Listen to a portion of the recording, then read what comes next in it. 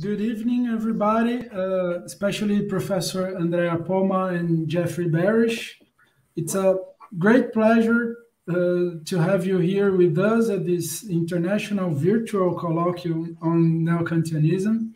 We are very honored by your presence, even if it's a virtual presence. Your fame here precedes you in Brazil. After all, you are among the main references in Neo-Kantianism studies, and your works are part of any respectable bibliography in a research project. So today, we have the precious opportunity for a direct dialogue with authors who have been our references for a long time. As we have already said in other sessions, this initiative is part of a joint effort to renew and broaden the reception of Neo-Kantianism thought in Brazil, which on this occasion involves 4 Brazilian universities and 2 research groups. For the session, we have also the presence of Professors José Rezende, Fábio Abreu, and Evandro Brito. Sorry. We will start today with Professor Jeffrey Barash's lecture, and then we'll have Professor Poma's lecture. At the end of both talks, we will open up for questions among those present here in the virtual room and then in the audience. Now, I'll give a brief introduction of Professor Jeffrey Barash. He's Emeritus Professor of Philosophy in the University of Picardie. He's Alumnus Fellow of the Society of Fellows in Humanities of the Columbia University, also Alumnus Fellow of the Alexander von Humboldt Foundation, also in Jean Monnet Fellow for the European University Institute in Florence, Ernest Cassirer Visiting Professor in Hamburg in 2002, Lady Davis Fellow in the Hebrew University of Jerusalem, Gadamer Distinguished Visiting Professor in the Boston College, Max Planck Fellow in the University of Constance, member of the School of Historical Studies in the Institute for Advanced Studies in Princeton. He's also author, among other works, of Martin Heidegger and the Problem of Historical Meaning, Heidegger et son siècle, which has a Portuguese translation, Heidegger e o seu século, Tempo do Ser e Tempo da História. Also, The Symbolic Construction of Reality, The Legacy of Ernest Cassirer, Politique de l'Histoire, L'Historicisme comme promesse et comme mythe, Collective Memory and Historical Past, among other works. Today, Professor Barash will give us the lecture, the history between science and art, Wilhelm Windelband and the dilemma of Neo-Kantian theory of history. Professor Barash, you're very welcome. I give you the floor. Thank you very much. Since my paper has already been published in Portuguese in your journal, it looks wonderful, and I thank you for including it. I thought it would be more interesting perhaps if I approached the same subject from a different angle and tried to illustrate how Wilhelm Windelband's conception of history emerged in relation to Schopenhauer, both in a very ambiguous relation to Schopenhauer, both as an appropriation of some of Schopenhauer's fundamental concepts, but also a rejection of his critical attitude toward history.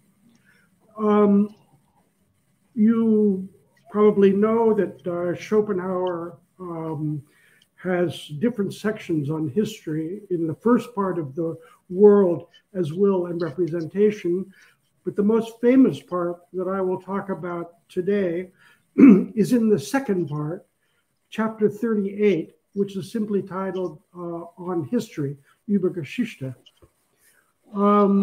This chapter had an enormous impact. This chapter, but all of the world as will and representation in Schopenhauer's other writings had a tremendous impact, as is well known, on Germany and on Europe at the end of the 19th century. I'll just give you two examples beside Windelband, who is a very attentive reader of Schopenhauer, and he commented on him a number of times in his writings. The first example is Jakob Burckhardt, the great contemporary of Windelband, who lived in Basel. And many of Burckhardt's attitudes toward philosophy and culture in the late 19th century are expressed in his correspondence, especially his letters to von Prehn. And in 1870, the very period of the war between Prussia and France, Burckhardt wrote to von Prehn about Schopenhauer. He says, I quote him, the change in the German spirit will be so great as that of the French spirit. He says, and he continues a few sentences later, also the worth of the philosopher. And when Burckhardt talks about the philosopher, he means Schopenhauer. The worth, the value of the philosopher is going up very steadily, while Hegel at the same time is going down. And in fact, it is time for Hegel to definitively go into retreat, into his retirement. So you have an idea of the Schopenhauer, of Burckhardt, who is very much influenced by Schopenhauer in many ways, especially what's called Schopenhauer's pessimism, even if he was very reserved about certain of Schopenhauer's judgments about history.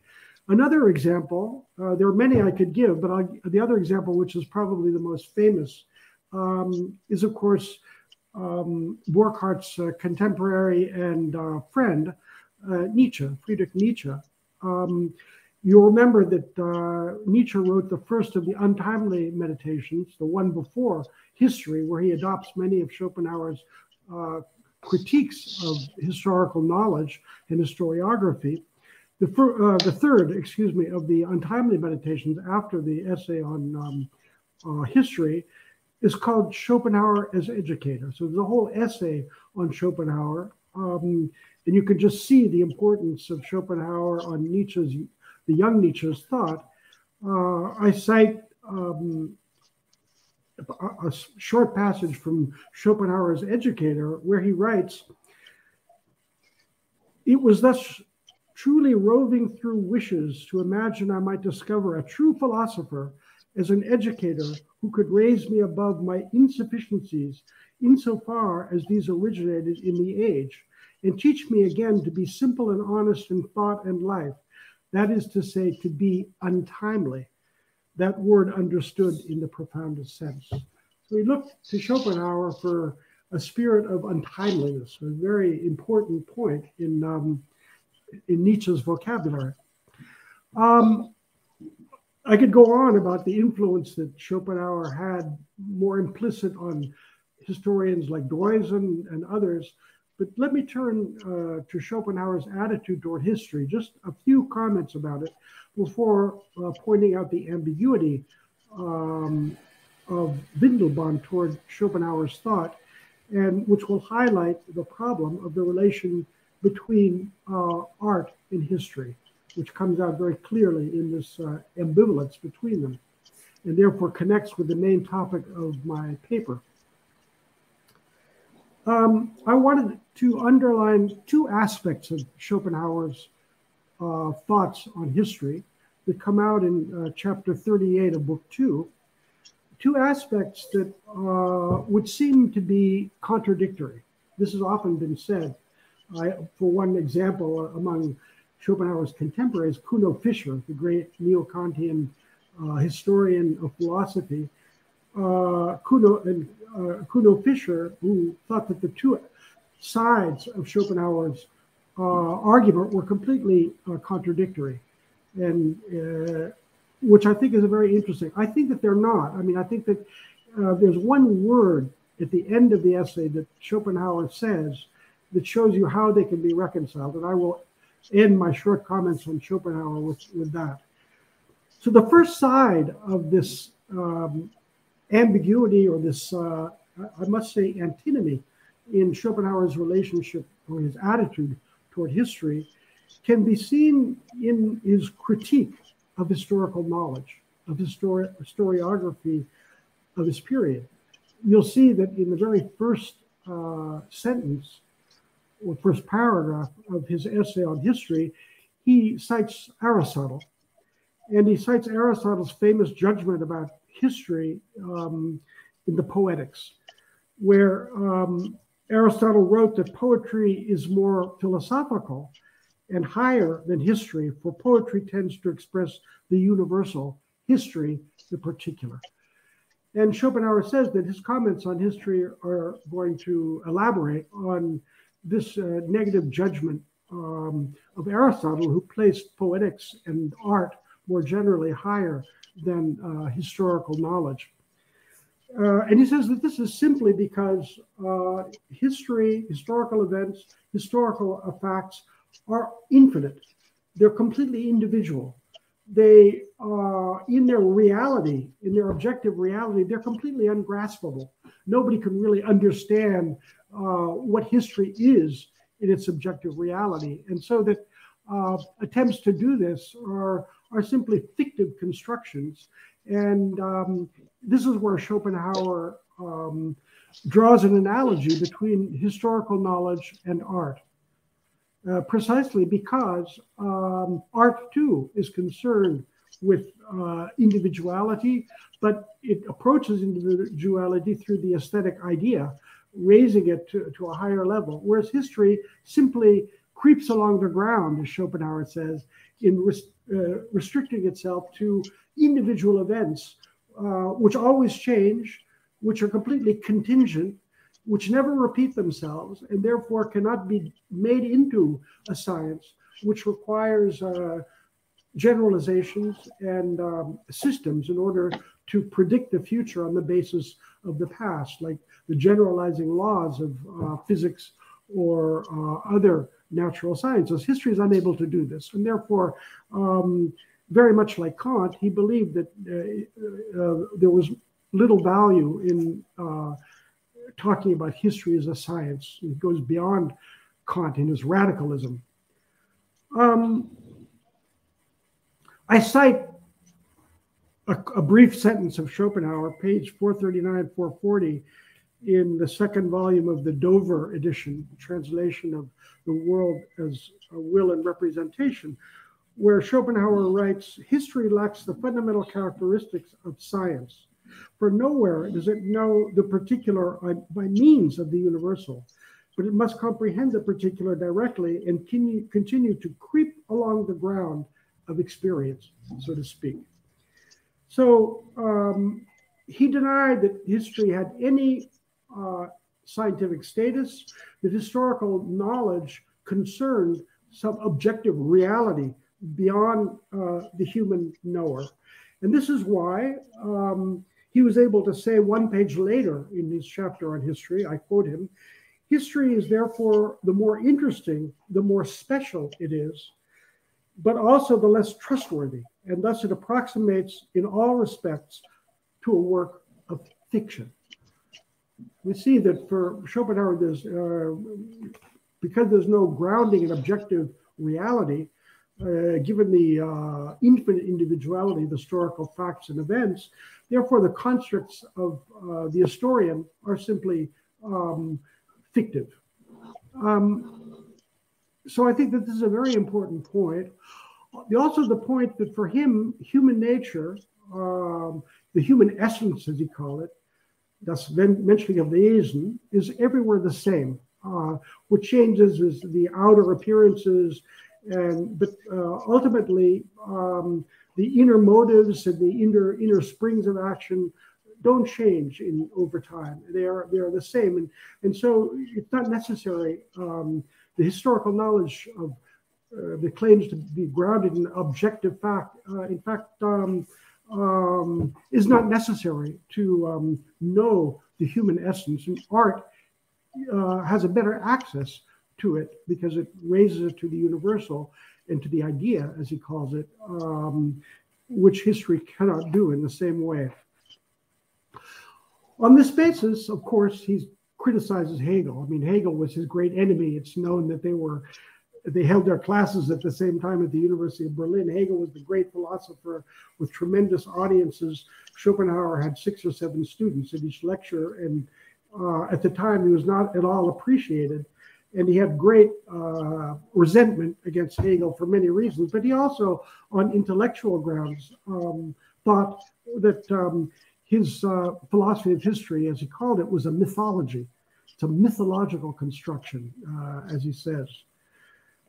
So I think that this is a very important, this is the first part of the essay. And so now I turn to the second part of the essay. The second part of the essay, in which he seems to contradict what he says, because he says that history does have a value. And the value of history is precisely in that nations can know and remember their own past. And if they don't know their own past, they have a lack of self-consciousness, as he calls it.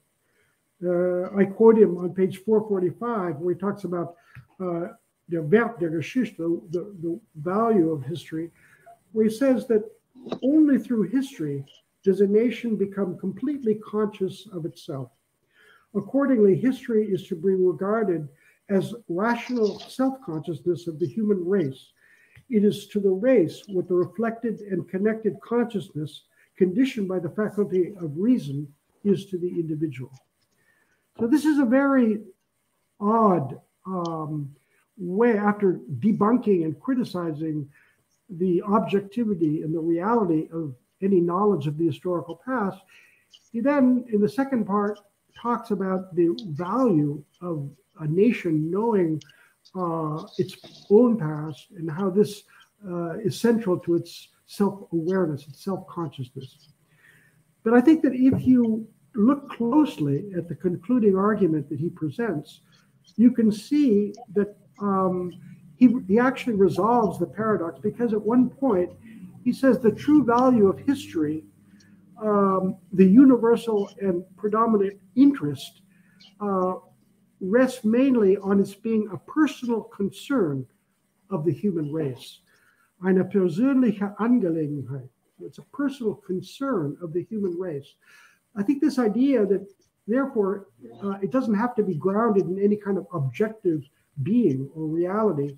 It doesn't have to have any claim to having objective worth and having some reality in an ongoing existence of the past. What's important is that it's the subjective value, the personal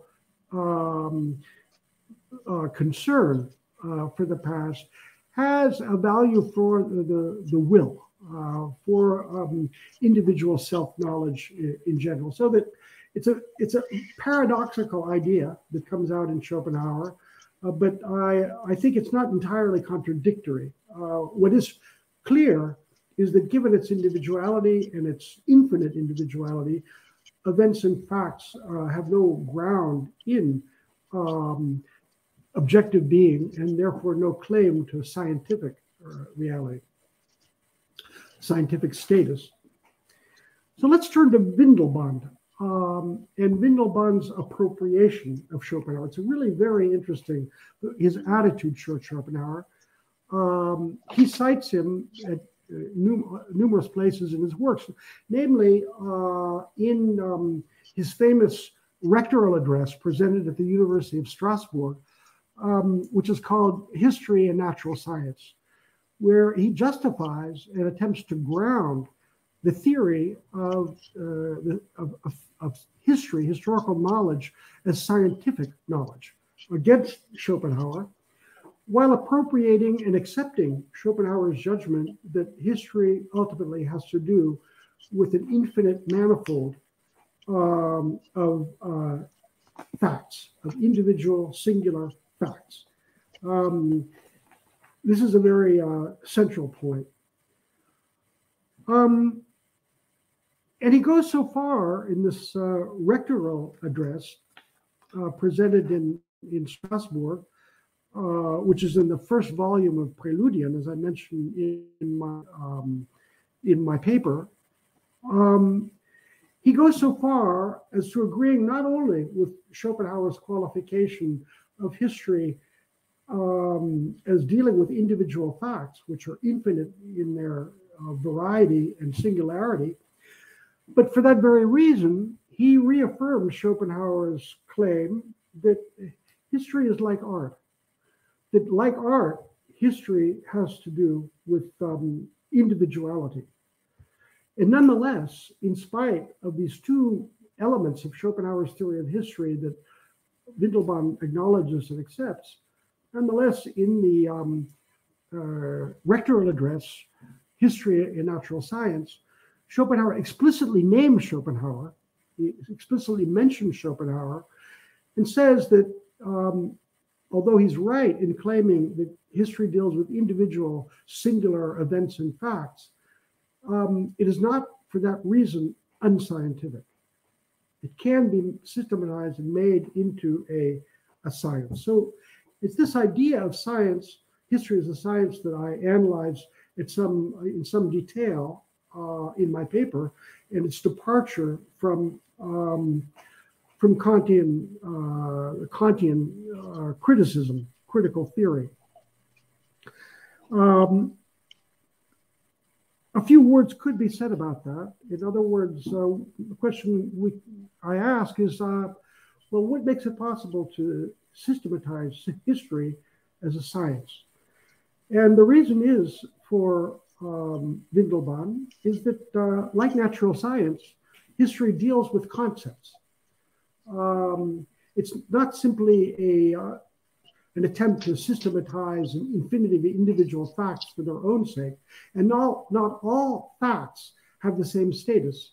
It's not because they're individual that all facts. The example he gives is Goethe. He says, well, one day Goethe may have dropped a letter into the letterbox, and we have a record of it that he talks about it in one of his discussions with Eckermann. I was walking down the street and I dropped a letter in the letterbox. This had absolutely no historical interest at all. So it's a singular event for sure.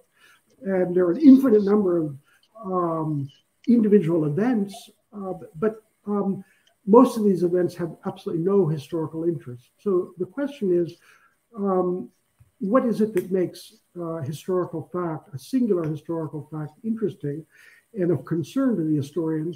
And what makes it possible to claim not only that it's of an interest, and therefore a persönliche Angelegenheit, a personal concern, but is anchored in an objective reality? The answer that Windelband gives, the famous answer that I deal with in my paper, is it's precisely because history deals, the concept formation of history is on the basis of values, of singular values.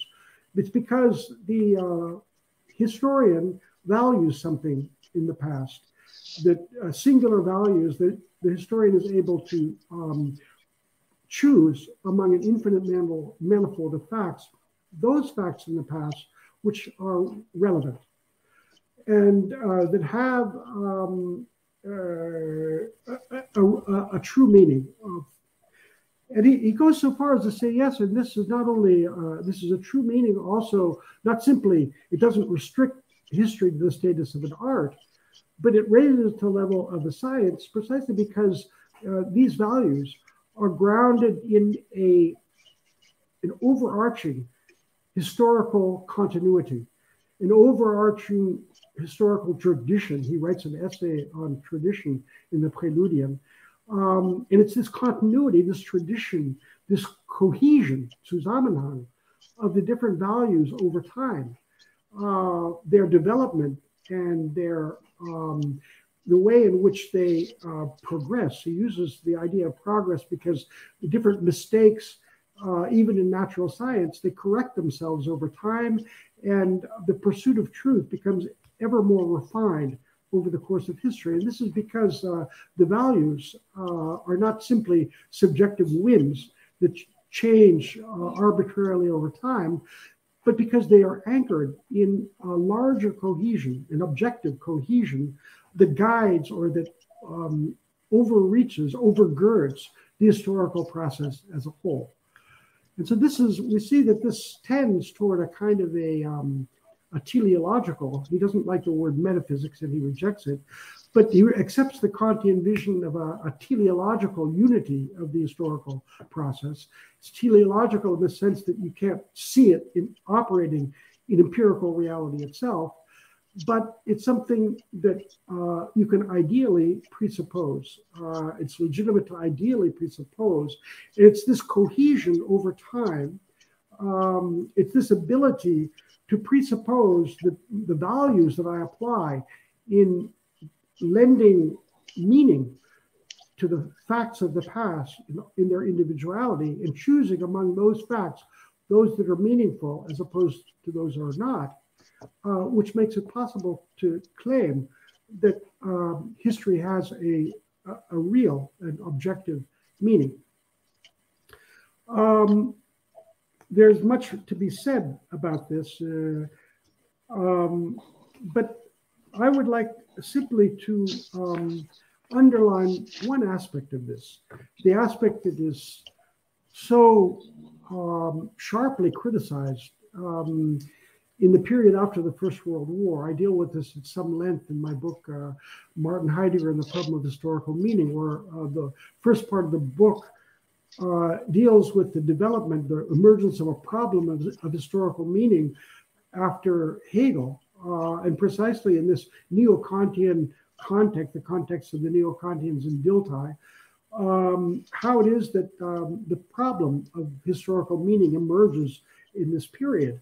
The way in which Windelband was very aware of this. He's constantly criticizing the idea of what he calls relativism or historism or historicism, historismus, which is in the Preludium. There are many points at which he says, you know, it's precisely our idea of transcendent values that overgird the historical process as a whole, that makes it possible for us to escape from relativism, from historicism, which would claim that the values are radically changing and that there is therefore no theoretical cohesion, no theoretical continuity, and no value to tradition itself.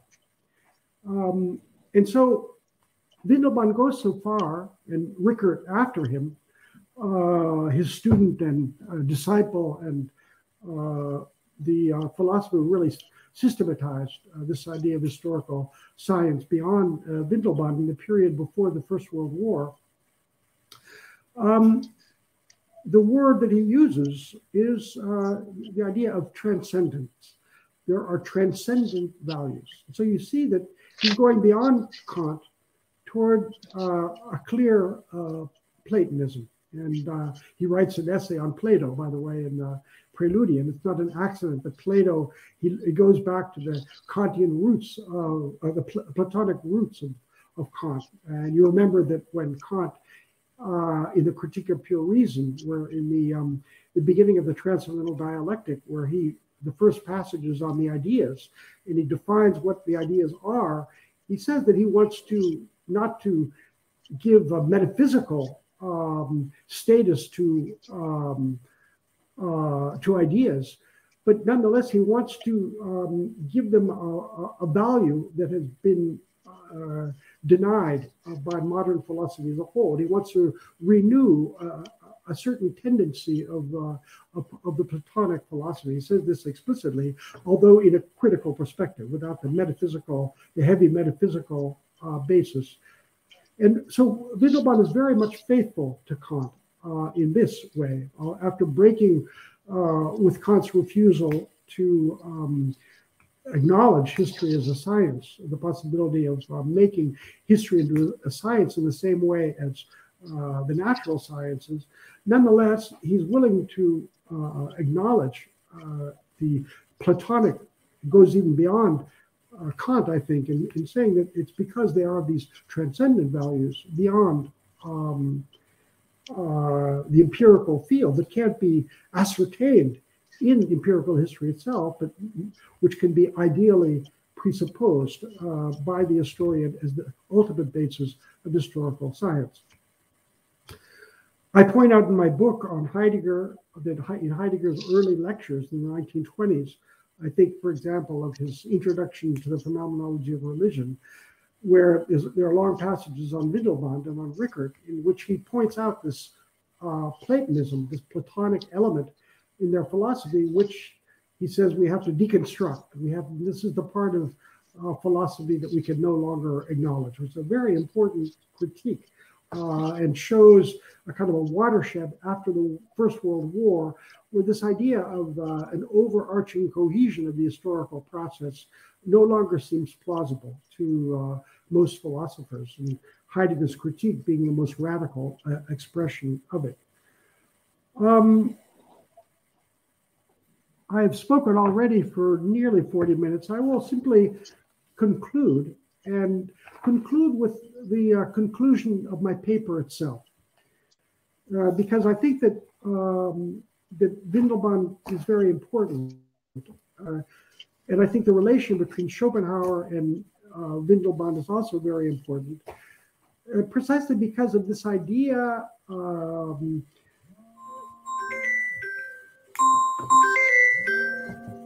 This idea that, one second. Oui, je suis dans la conférence. Je suis dans la conférence. Okay, ciao.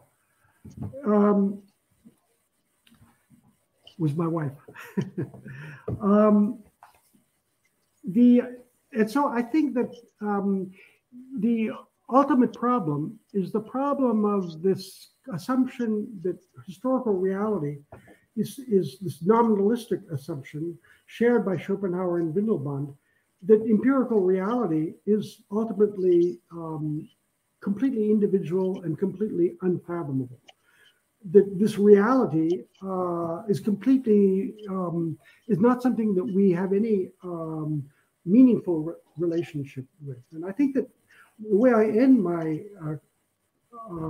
paper is, I think the really important reason for dealing with Windelband's thought, with Neo-Kantianism generally, is precisely because of this assumption and because of the way in which Dilthey, I think Dilthey for me is a great source of inspiration.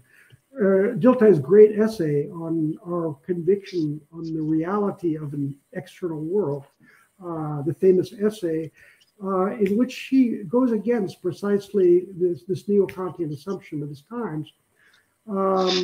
It's an essay that Heidegger would praise and that he would refer to, and that had a great importance throughout the 1920s and 30s. If you look at Helmut Plessner, for example, his philosophical anthropology, it takes off from this idea of Dilthey.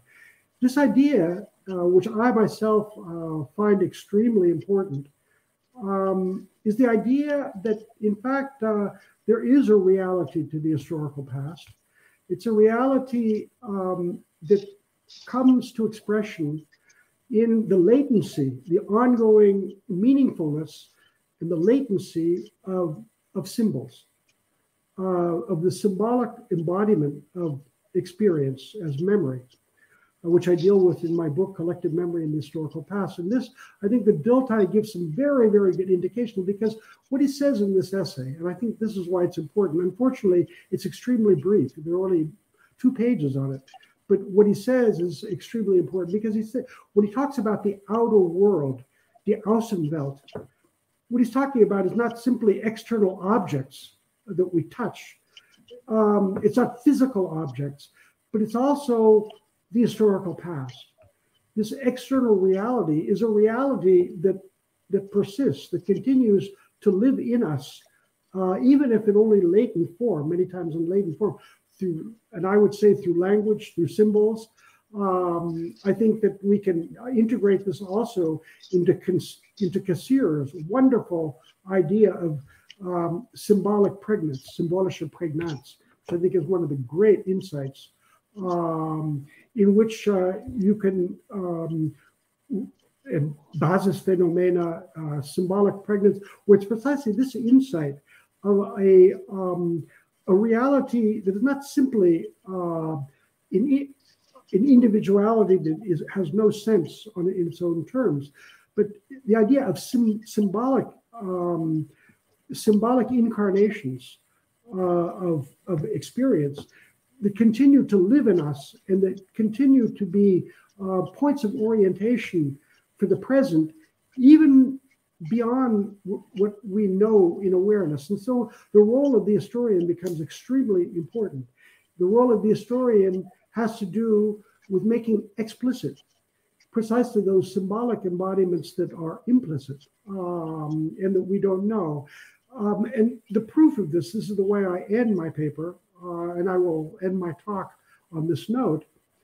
The proof of this is precisely that in our confrontation with the past, what we can confront is precisely something, not simply a continuity in Windelband's sense, but also a radical alterity, a radical difference between the past and the present, a radical difference that makes it, in many cases, very difficult to know the past, but nonetheless that can persist, that can continue beyond our explicit knowledge of it, and that can, when we begin to think about it, becomes very bothersome.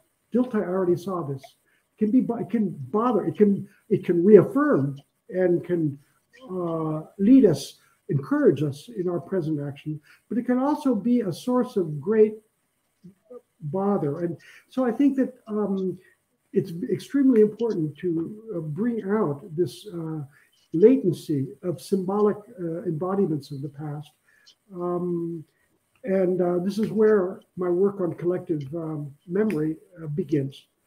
So I would like to thank you very much for your invitation. I hope that my talk was clear to you. It was a great pleasure to have this opportunity to speak to you and before you.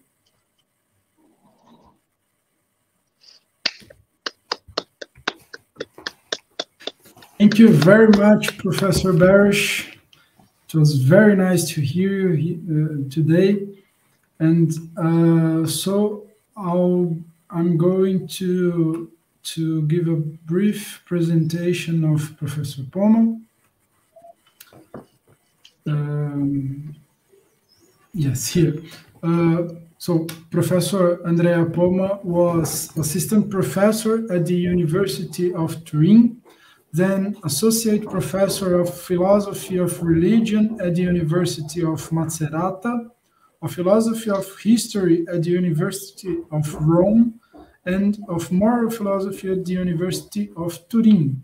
He was also chairman of the Department of Philosophical Hermeneutics at the University of Turin and member of the Società Italiana di Studi Kantiani, of the Hermann Cohen Gesellschaft and Hermann Cohen Academy, of Phronesis, Associazione Italiana per la Consulenza Filosofica, and other associations. Professor Poma is author, among other works, of The Critical Philosophy of Hermann Cohen, Yearning for Form, and other essays on Hermann Cohen's thought, and The Impossibility and Necessity of Theodicy, the essays of Leibniz. So Today, Professor Poma will give us the lecture Monotheism and Philosophy, Brief Reflection from a Lecture by Hermann Cohen. Professor Poma, you're very welcome, and I give you the floor. Thank you very much. Can you hear me? Good? Yes, very well. So I don't will read all the text of my paper because it is published in the review. I would only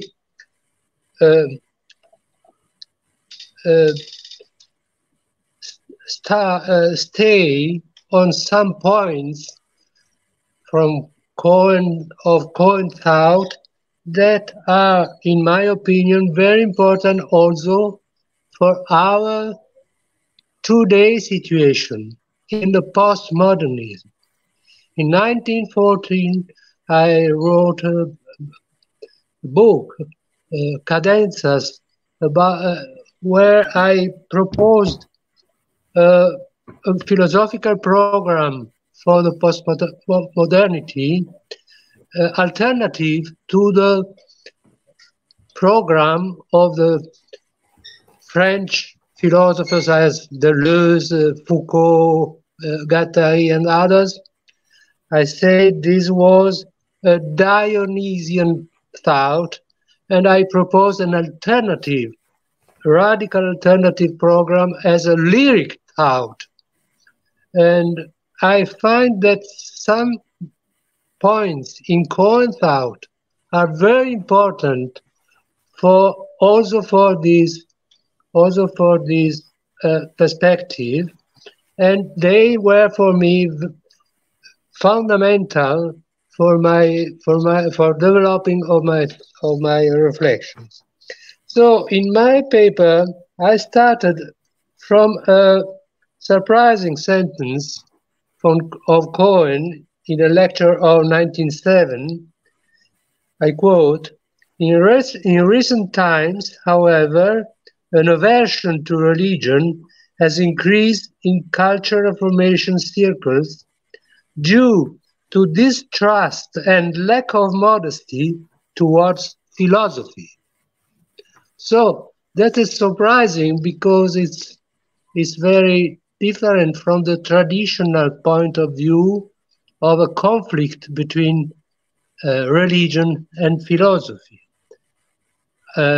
On the contrary, Cohen says that the crisis of religion depends from a crisis of philosophy. What he means?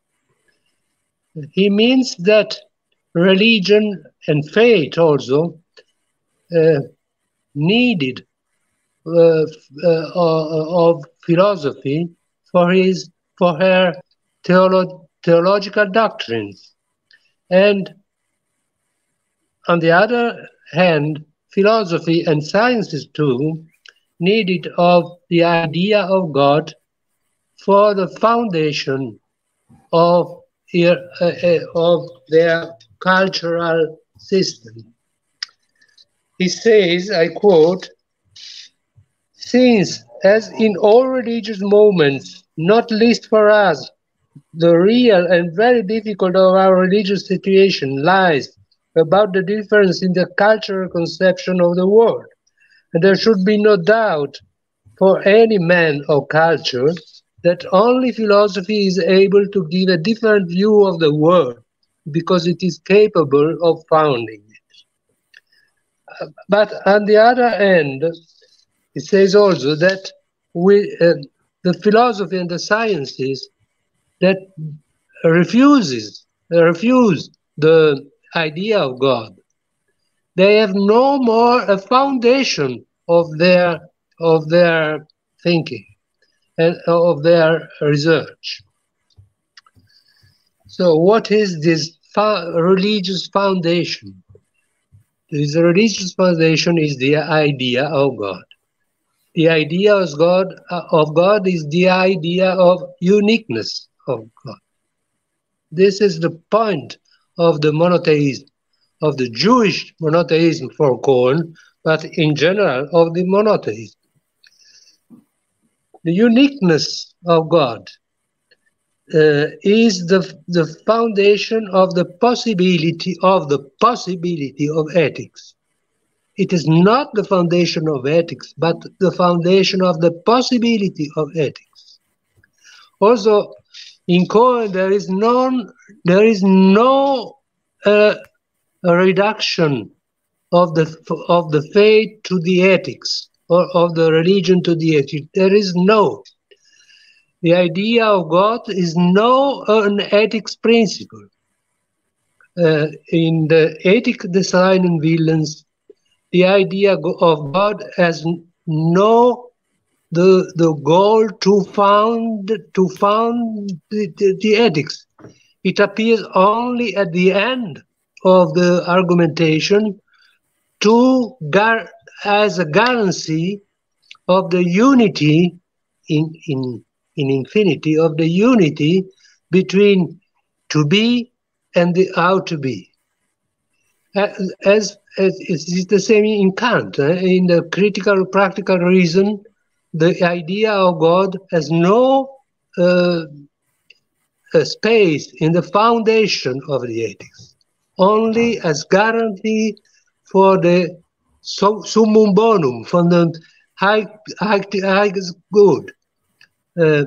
So this is an important question that philosophy and monotheistic religion have together. The difference between to be and the ought to be. This difference must be maintained. The principal error of the absolute idealism of Schelling and Hegel, and also of Fichte in a part of his philosophy, is to unify, to identify to be and ought to be. The difference, the ontological, the critical difference between to be and ought to be is for Cohen a fundamental principle.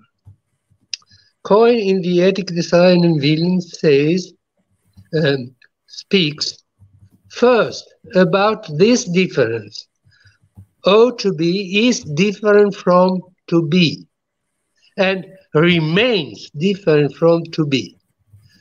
Second, that doesn't signify that to ought to be is not. So Cohen speak about the be of the ought to be, because ought to be is at the same ontological level as to be. And these two points together, the difference and the same plane, are very important for Cohen thought. I tried to develop this idea in a third moment that is not explicitly expressed by Cohen, but in fact is in his thought.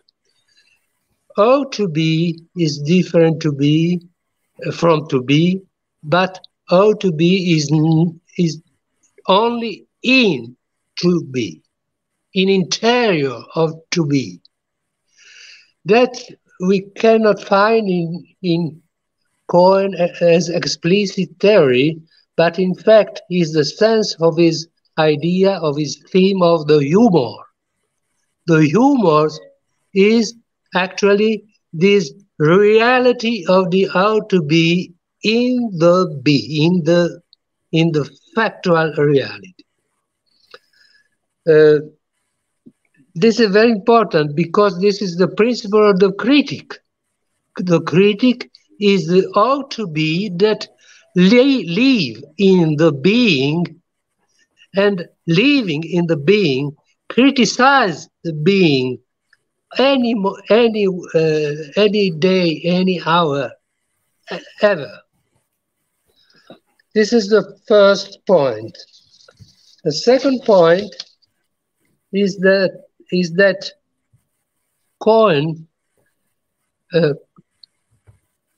make a confrontation between religion and also the Jewish tradition and philosophy, that is the Greek tradition.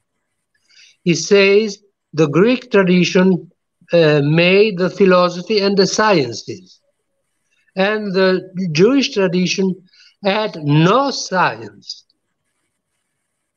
The science and the philosophy in the Jewish tradition is an importation from the Greek tradition, because the faith, the religious thought is another way as the philosophical or scientific way.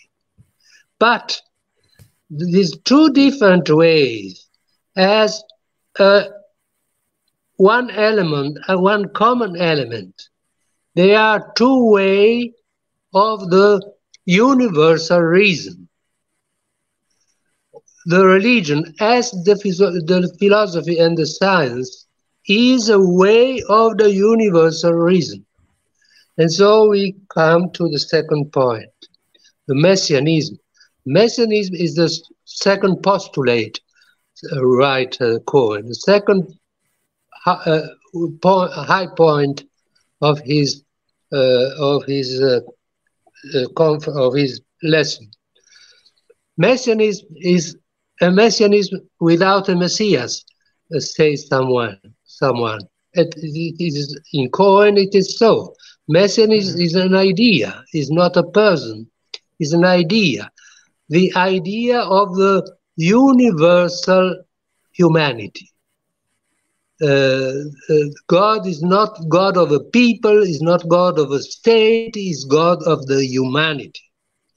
And Jewish people has a goal to testify in the general, in the universal culture, this universality of the idea of God. There is a point very, very interesting where Cohen says, I quote, "The only God cannot be the God of a state. He can only be the God of men gathered in morality.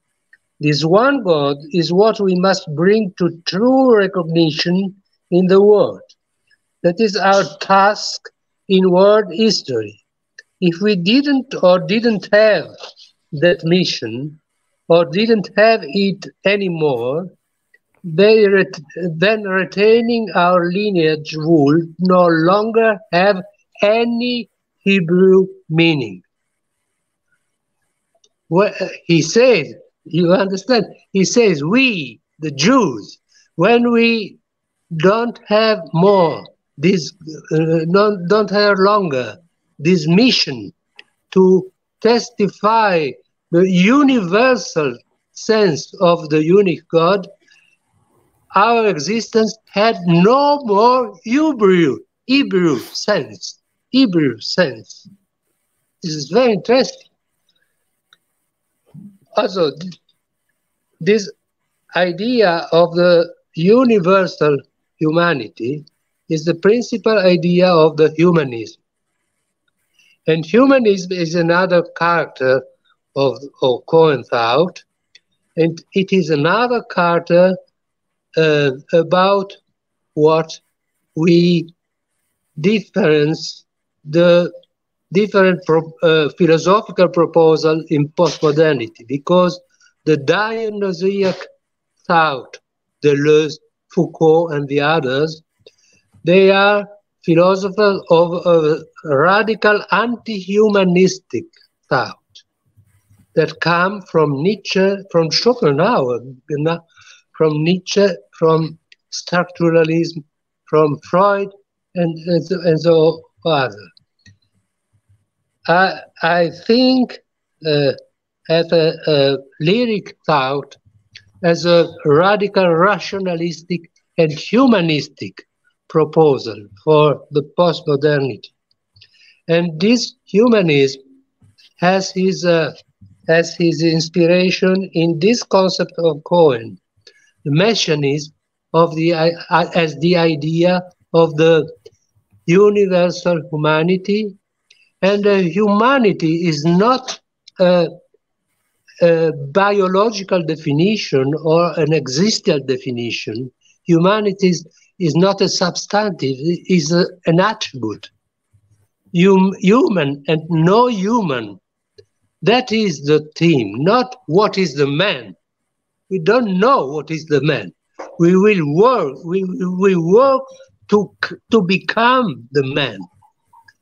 The man is who can realize ever more the humanity, the humanness, human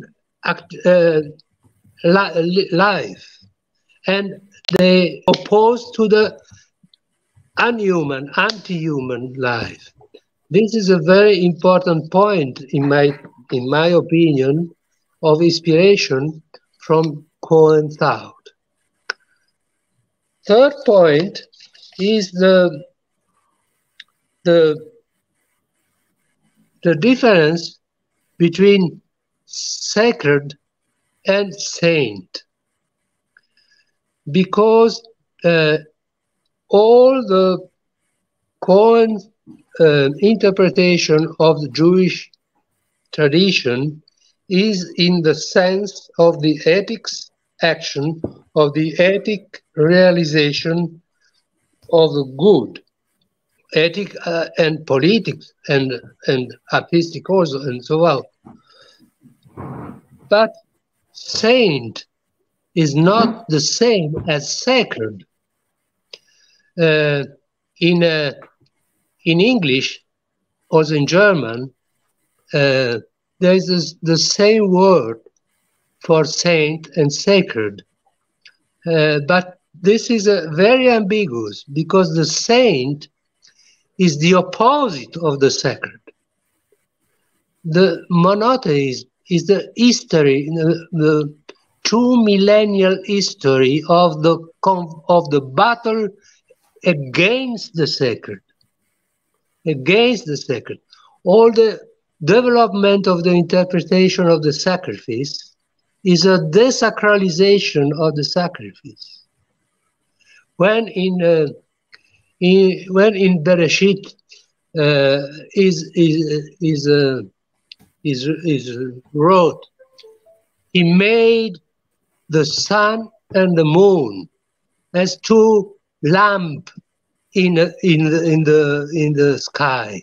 Also, the sun and the moon were God in the other cultures where the Hebrew were living. And the author of Bereshit said they are only lamp, only light, artificial light. So that is a desacralization, and we can make more and more examples. Sacred and saint are completely different way to think and to feel and to live, because also in the conception, in the living the time, in the theology of the later decades of the 20th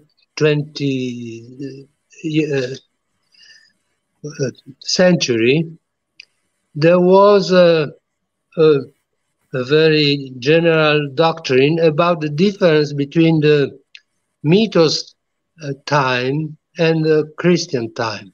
Mythos time is a circle, and Christian or monotheistic time is a line. But it's false. In my opinion, it's false, because the time for the sacred is a circle, yes, but the circle is only the model of the nature time. The nature time is the circle. But what is important for the sacred sacred conception of time is not the circle, but the break in the circle. It is a circle, but there is a break in this circle. This moment at the end of the year and before the beginning of the new year. This is a break in the circle. This is the important for the sacred, because the sacred is the conception of the existence with the categories of pure, impure. And pure, impure are not contrary. Pure, impure are not contrary, not opposite. What is pure is also impure. We can make many examples. So the pure, impure cannot be pardoned, must be washed, must be purified. And purification is this zero of existence, this break into the circle of the time. In this break, they made or make a fast, a great fast. All the rules are suspended. All the differences between man and woman, between rich and poor, and so all are suspended. All is chaos, and then begins a new order, and all the individuals begin a new order, and they begin a new purity. This is the only way for the sacred. But the saint is another conception. The saint is under the category of good and evil, is the ethics. And the time of the saint is not a linear, is not a circular, is not a linear, is an expansive, is a plane with many infinite directions, possibilities, choices. And this is the time and the space of the ethics of the saint. And you can and you must also decide between good and evil. I learn to you what is good and evil, said the God. So the difference is that good, when enter in the contact with the evil, can save the evil. On the contrary, in the sacred perspective, when the pure enter in contact with the impure, is the impure that transforms the pure. So the saint is the space and the time of the ethics, and in this space and this time, the humor is fundamental, because ethics is the conception that in every moment of your individual or common or social or general or universal life, you can begin a good way. The past is the past, but from every point of your situation, you can be or begin to be virtuous, to be moral, to go in the good direction. This is what is impossible in the sacred conception of the existence. And this is very important also for our postmodern time, because our postmodern time is a new, deep sacral culture. And the most important representant of the sacred culture in the Occidental, but also in the Oriental tradition or the Middle Oriental tradition is the Gnosis. The Gnosis is the really the alternative to monotheism, not the atheism, but the Gnosis. And the Gnosis is the triumph of the sacred.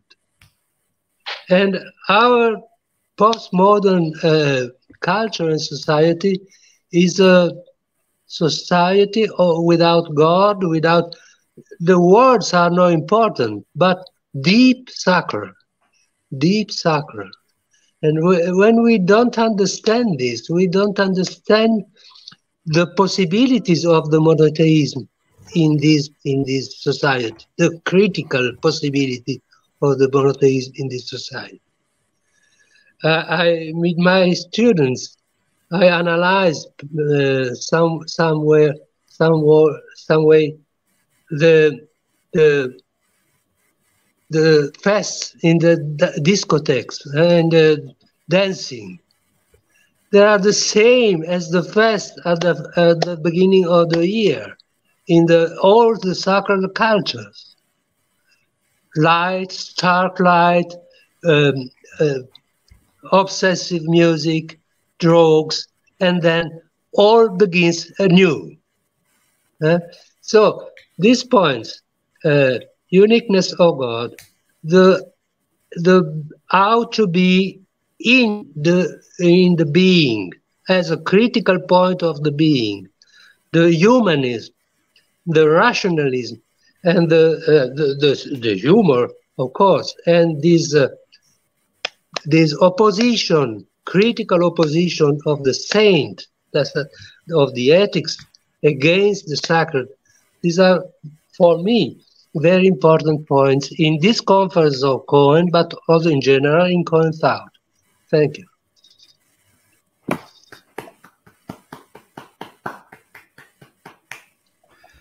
Thank you, for Professor Poma, for this very interesting talk. So we already have some questions from the audience, but we will begin with José Rezende. Is that right? Please, you have the floor. Hello, can you hear me? Yes. Good afternoon from Brazil. Initially, I would like to thank the invitation to of the Colloquium coordination to participate in this session, and of course to congratulate Professor Jeffrey Barash and Professor Andrea Poma for their brilliant and provoking lectures. I'd like to ask a question to Professor Barash. My question is simple, but I think it's important for me, intrigues me. My question is about perhaps the types of values and Windelband thought about historical knowledge. Is it possible to say that Windelband's dilemma that you point in your presentation, is it possible to say that Windelband's dilemma regarding the scientificity of historical concepts lies in the incompatibility of trying to coordinate two types of values? What I mean, on the one hand, Windelband talks about the empirical values, which are recognized positively or negatively by human communities from the past, guiding their collective action in order to produce the singularity of cultural goods or cultural phenomena. It would be these values that the historian, as a scientist, should identify in order to produce scientifically consistent historical concepts. On the other hand, to make this composition of historical concepts possible, the Neo-Kantians, Windelband and later Rickert, would need to postulate absolute and unhistorical values in order to ensure a cohesion throughout history. In short, my question is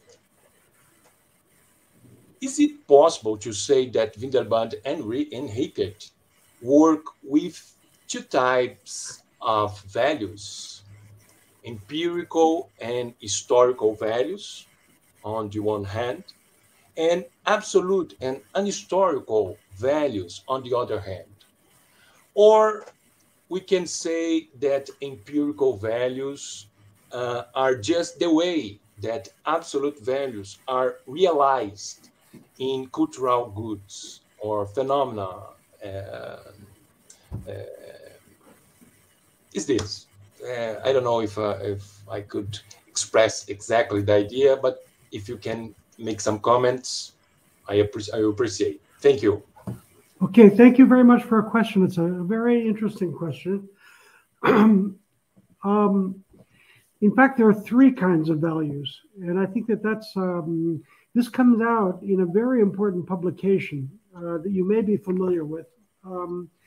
It's a festschrift that was written for Kuno Fischer, and it was published in 1907, and it's called Philosophy in the Beginning of the 20th Century, Die Philosophie im Beginn des 20. Jahrhunderts, and both Windelband and Rickert contributed to it. Rickert wrote a very important essay, which is called The Philosophy of History, Geschichtsphilosophie, and Windelband wrote two essays for it, the last of which is particularly important, in which he explains why the history of philosophy is important and has a legitimate claim to being philosophical and not just historical. It's a very important point. And so I think that the answer to the question is given there. First of all, in talking about values, you talked about empirical. It's important to make a distinction. Windelband makes this distinction, and Rickert has a very important, long analysis of the difference between what both of them called practical value judgments and theoretical relation to values. The difference is very simple. In other words, a practical value judgment is when I say, if I talk about Napoleon, and I say, oh, Napoleon was a dictator, and I criticize him and make a value judgment about his heritage. And that has to be distinguished from what they call theoretische Wertbeziehung, a theoretical relation to values, which means that I suspend all value judgments and I simply try to understand what Napoleon's values were, what the values of the period of Napoleon were, and how those values were incorporated into institutions and different political, artistic, and other cultural structures of the period. And so you have this very important distinction. And in fact, it's the theoretische Wertbeziehung, the theoretical relation to values, which makes it possible to talk about an objective relation to the past. Objectivity is based not in theoretische praktische Wertung. It's not value judgments, but rather an ability to stand back and see what values in the past that may be very different from ours, in fact, guided the actions of historical figures in the past. So those are the two important values for empirical investigation in the sciences. On the other hand, as you very correctly say, and this both Rickert and Windelband go into in their contributions to this festschrift for Kuno Fischer, they go into it in other places, but it's particularly clear in these two essays, which is to say that there is an overarching structure of values, which in fact is like the Platonic system, really. You're right in saying that it's not. It's something that is unchanging. It's a ultimate idea of justice, for example, is not something that changes. Something that is intrinsically just, intrinsically good, is not something that changes. But the ultimate essence of the good is not something that we have empirical knowledge of, but it exists. We have to presuppose its existence beyond the sphere of our empirical reality. So this is extremely important, and the importance is also the idea that these transcendent values, if they cannot be seen or touched or understood in their empirical manifestations, nonetheless, in the progression of the sciences, in the progression of culture in general, from a metaphysical to a critical way, to a scientific, theoretical outlook, such kinds of progression are manifestations of a kind of unifying principle of rationality that founds all of the different manifestations of theoretical values throughout human history. So that it's Platonic also has a kind of a Neoplatonic idea of emanation that goes back to Plotinus. There's a Fichtean element in it as well. So I think that the question of values is a complex one, but very, very important, very interesting in the way that both of them develop it. Of course, Rickert develops it at great length in his book, Die Grenzen der naturwissenschaftlichen Begriffsbildung, the limits of the formation of concepts in the natural sciences, which is really a classic work. I hope that answers your question. Yes, thank you, Professor. Thank you. Thank you very much. Lucas, what do you say? We keep with Professor Barash, or we turn to Professor Poma to the questions of here, the participants? Your call, but if you wanted to already put Jacinto's back. Yes. We have a very good question here. So I'll keep it to Professor Barash. I'll read the question, Professor. Thank you very much for the conference. I have a question for Professor Barash. In Windelband's latest book, Introduction to Philosophy, the treatment of the problems of the philosophy of history is framed within a practical philosophy and not only as a discussion of historical knowledge. How would you understand this situation? Does this practical view depend on the notion of ideographic sciences? Would there be ethical presuppositions in the conception of historical knowledge, or would they be independent ways of approaching history? This is a question of our colleague Jacinto Paes. Yeah, that's a very good question. Windelband is very much influenced by Kant, and he adopts the Kantian language and the Kantian distinction between what is and what should be, the famous Sein und Sollen. And precisely this idea of Sollen, what should be, which is this ideal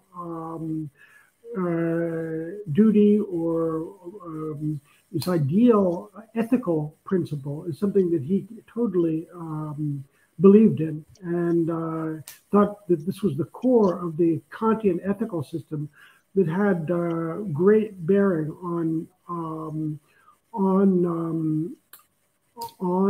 historical knowledge in general. In other words, there is an ethical dimension to historical knowledge.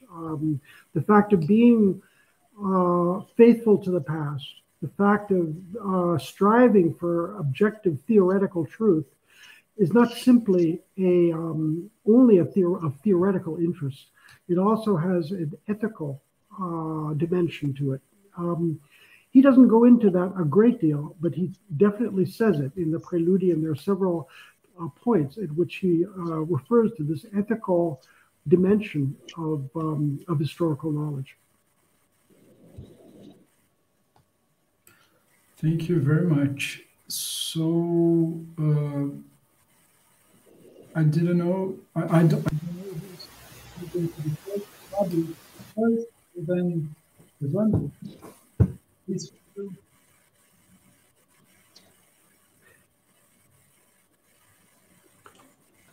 May I ask a question of Professor Poma? Yes, of course. Okay. I was extremely interested in several aspects of your talk, especially the way in which you portray the close connection between philosophy and religion. It's something that is, I think, very difficult in Cohen, but extremely important. And I thought that you presented it very clearly. What really interested me was also what you say about the Messiah, the idea that the Messiah is not a person who's going to, come back, but rather the Messiah has to be thought of as an idea of humanity. It's a really a very interesting, a very, very interesting concept. And are you referring essentially, which writings of Cohen are you referring to especially in talking about that? Are you referring to the religion of reason? Is it in that context?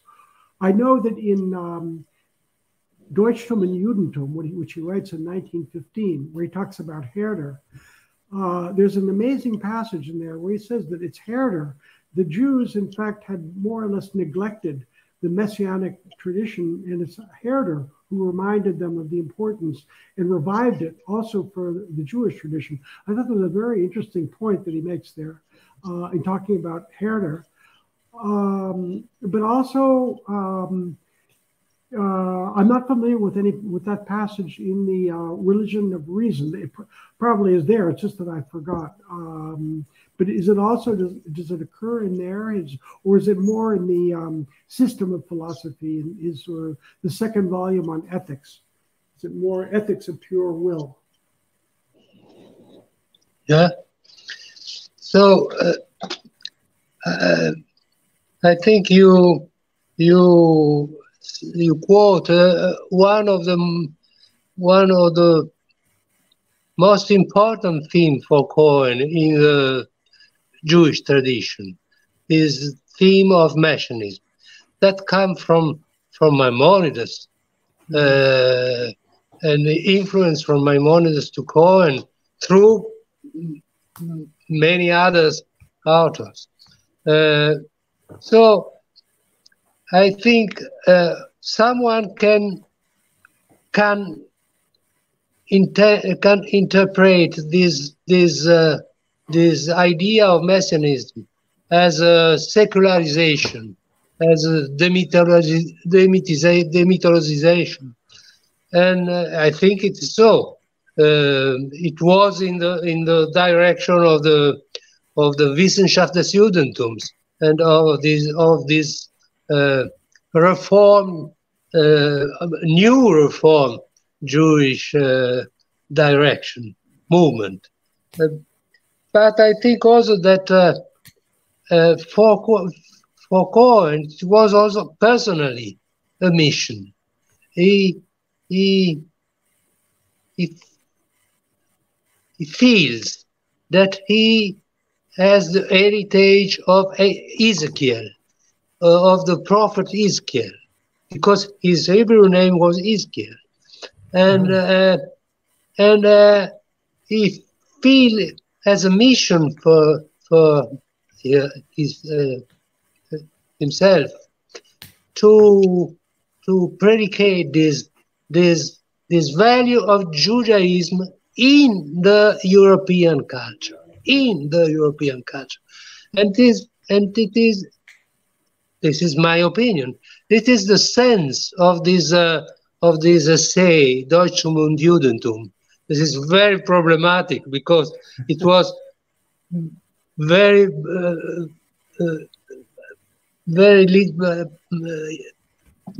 pocky. few years, there was the Nazism. Also, his perspective about symbiosis between Judaism and Germany seems to be comics, tragic and comics together. But in fact,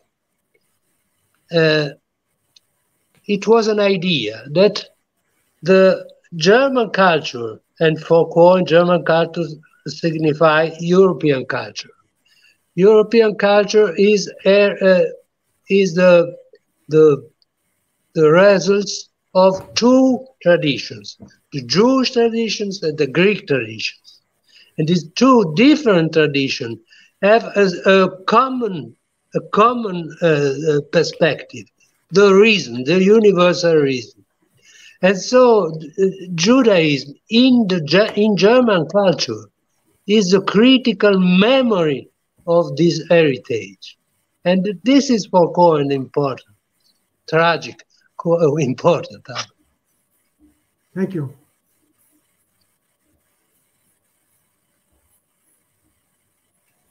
So, Fabio, please. Oh, thank you very much. Can you hear me again? Yes. Okay. Yeah. So I thank you, Professor Barash and Professor Andrea, for the wonderful lectures.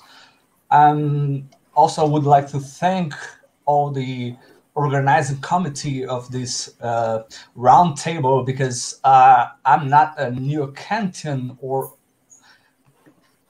a philosopher, so to say. I'm rather a liberal Lutheran theologian, so I'm like a spirit amongst you. So I would have some questions and comments, and regarding all the comprehension of history in Windelband, and also in regards to the philosophy of religion of Cohen. And those questions are really important to me and to my personal research. So starting with Professor Barash, it seems to me that in Windelband's constructions of history, the a priori is not longer derived from a perception and illustrated in its traditional logical constituent, as it is in Kant, but derived from the subject achievements of science, among which the natural sciences, given the common origin of modern philosophy and modern natural sciences from mathematics, are relatively easily accepted by Kant's procedure, while the historical sciences, which have grown in a completely different philosophical climate, at least in the form of the German historical school presupposed by Lotze, Dilthey, and Windelband, are much more difficult to come to a unanimous, a priori, and quite uncritical concepts such as individuality and the structure which is brought up with it. But as soon as one proceeds in this way, with the natural sciences taking into account their constructive unitary concepts, and next to it, the completely different structured history, the whole strictly unitary Kantian concept of the a priori developed from the transcendental deduction begins to falter, it seems to me, in Windelband. It either becomes a series of different hypotheses and form presuppositions, which first have to be justified by their fertility, as is the case with Georg Simmel, for instance, or it requires a phenomenological analysis of the structures of scientific instinct and involuntary vision as its own presupposition, as the Edmund Husserl poses as a preparatory task before any transcendental logic. And even more than the a priori, the phenomenalism of external and above all internal experience, which Kant is inextricably related to, is shaken by all of it. Just as it belongs to the indiscussible prerequisites of empirical history, that it grasps something of the absolute real in the movement of historical life and in the development of intellectual content. So in Windelband's theory, the Kantian coupling of space and time and the simple phenomenality historical time cannot be maintained. Accordingly, Windelband has expressly given up both and finally answered the question of the possibility of simultaneously existence of human subjective forms of thought and absolute reality in the same act of cognition by referring to the doctrine of identity. In this sense, he even speaks of a metaphysics of the spirit, which underlies every knowledge of historical development.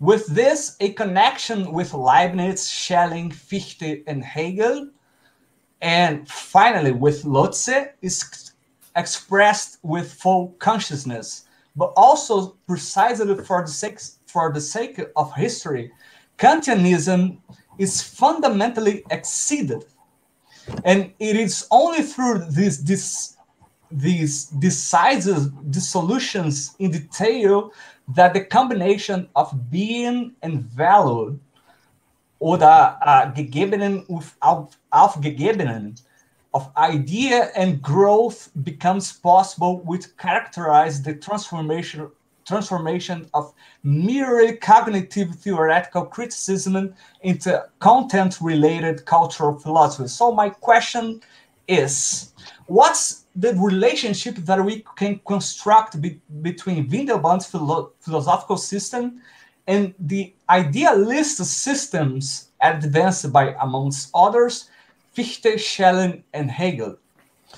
Is Windelband really an outsider when we consider the constellation of problems stemming from German idealism, and the concept of constellation of problems is, of course, derived from Dieter Heinrich.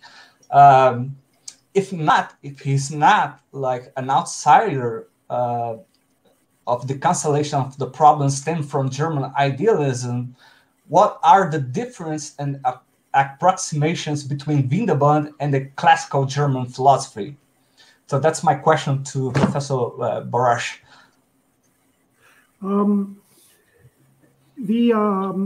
I think his relation to Hegel is most clear. I mean, he doesn't talk a great deal about Fichte or Schelling, but he does mention Hegel quite a bit. And of course, he doesn't accept Hegel's philosophy of history. He's very critical of this idea, precisely because the metaphysical dimension, the metaphysical reality of the development of the spirit, as Hegel envisions it in the Phenomenology and other writings, is something that he simply cannot accept. But what he does accept is the idea of an essential historicity of humanity, and a historicity which is above all the historicity of reason, and a historicity in which reason in fact progresses, in which it discovers and refines its own basic principles. So I mean, it's idealism, but not in the Hegelian sense. To say about the a priori, I think that's a very important question, a very difficult question in Windelband, because it's much more difficult to understand. But I think that there is an a priori in all forms of concept formation, whether it's in the natural sciences or in the ideographic historical sciences, and you can understand it in this way. If you look at Kant, I'm thinking of the Transcendental Analytic, where Kant asks at one point, what's the difference between a dream and reality? What if in fact we constitute experience according to the forms of space and time that we impose on it, which Windelband will accept, this idea that in fact the pure forms of experience are something that we lend to it according to necessary and universal rules. The answer to the question, what distinguishes reality from a dream, is that reality necessarily and universally conforms to certain rules. And those rules are unchanging. Whereas in a dream, there are all sorts of incoherences that violate these principles and let us know that they are not real.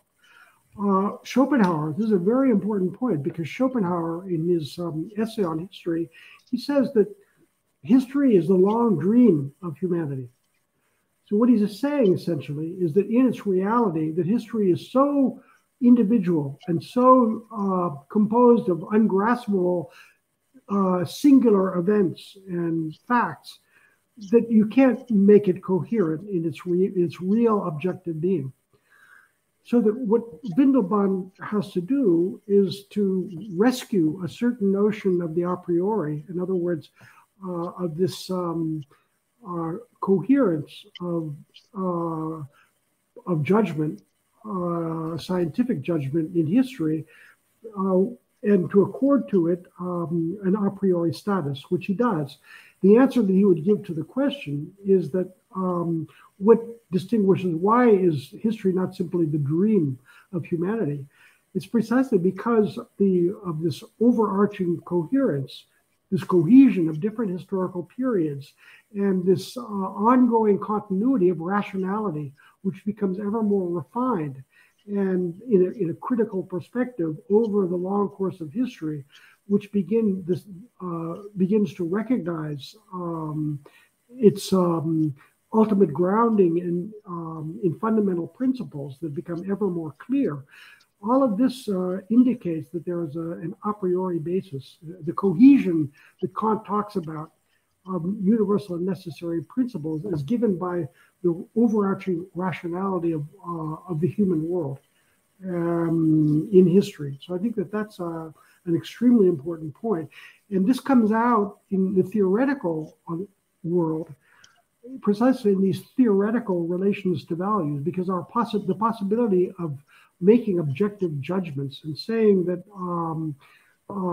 in fact, I'm able to reconstruct what Napoleon, in the period of Napoleon, historical actors in the period thought to be valuable, and what their values were, their singular values in that historical context.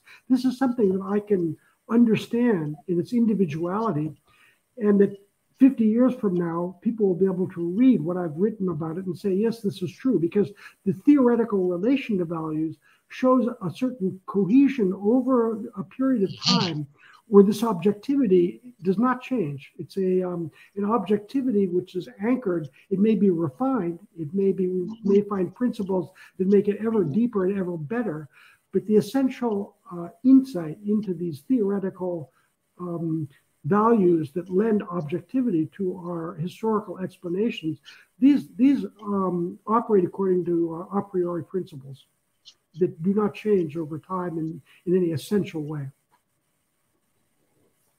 So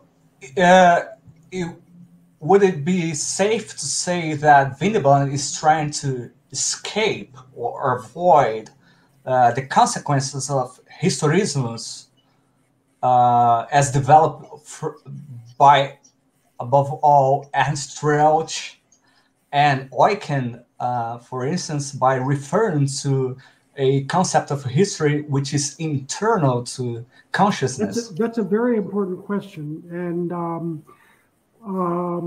in fact, he's constantly criticizing and resisting in the Preludium. He's constantly resisting and criticizing historicism on that basis.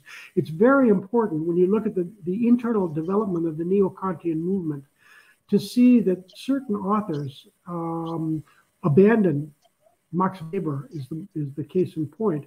Max Weber is very much influenced by Windelband and Rickert, especially Rickert.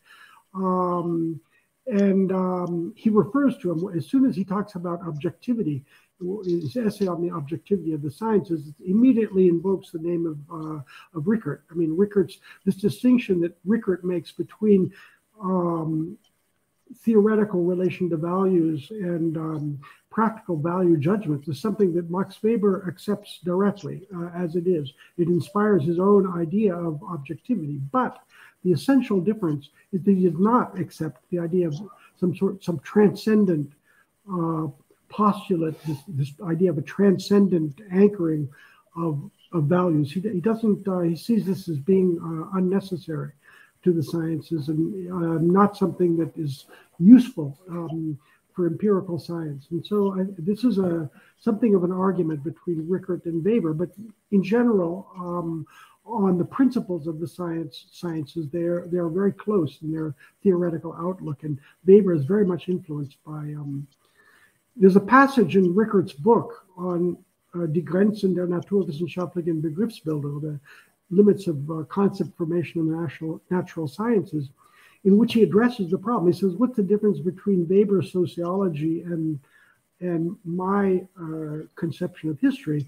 And we see that sociology admits a greater degree of generality in its formation of types that distinguishes it from the individual concept formation of the historical sciences. So that there's a whole theory of the human sciences, the difference between sociology and history, that Weber very much accepts, that develops out of this. But the basic difference between them lies in their relation to the problem of transcendent values, which is something Weber is not willing to acknowledge.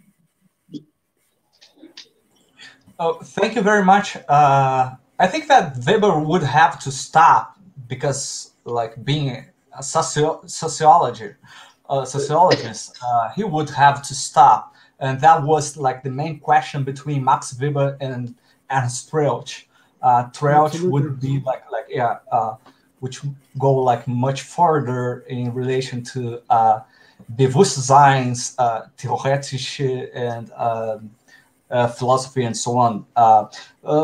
But thank you very much, Professor Barash, for your answer. And now I would like to ask a question to Professor Andrea Poma.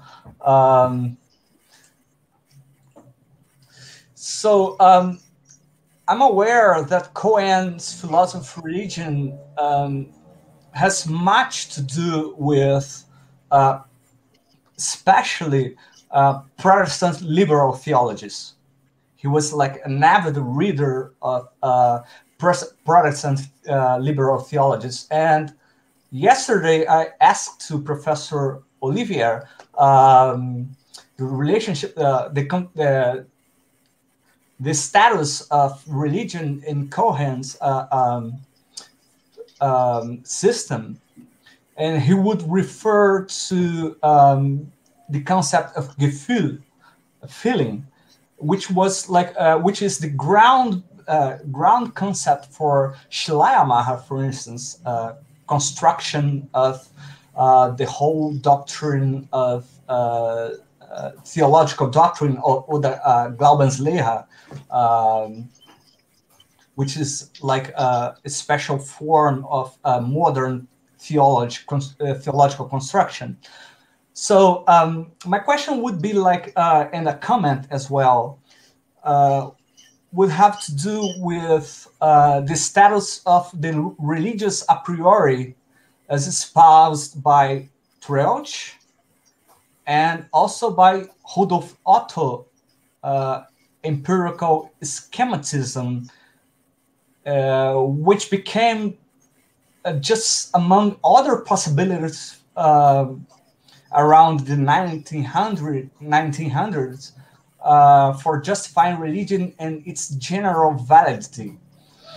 Against the background of the process of self-differentiation of the system of sciences, this system, as a result of the advance of social and cultural modernization in its process of self-differentiation into distinct subsystems, as Niklas Luhmann describes, theology lost its self-claimed position as guardian of the monopoly of the cultivation of the religious field. The old forms of justification have thus lost their plausibility. Theology had to redefine its foundation from its own means, that is to say, from an exercise of interiorization of enlightened criticism as a moment of foundation of a concept of religion capable of responding to the conditions of possibility imposed by the court of reason, which is pretty much the case with Cohen philosophy of religion in this case.